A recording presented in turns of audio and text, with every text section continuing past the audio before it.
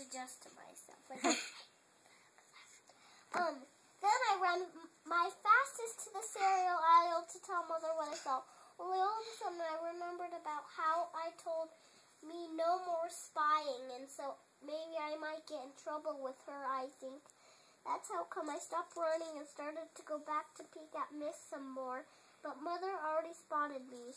"Hey, where are you going?" she called at me. "Come here!" Yelled, and guess what? I can't come there. I explained because I just remembered something very important. I'm not done drinking yet. Uh-oh. That's right. Then I run back.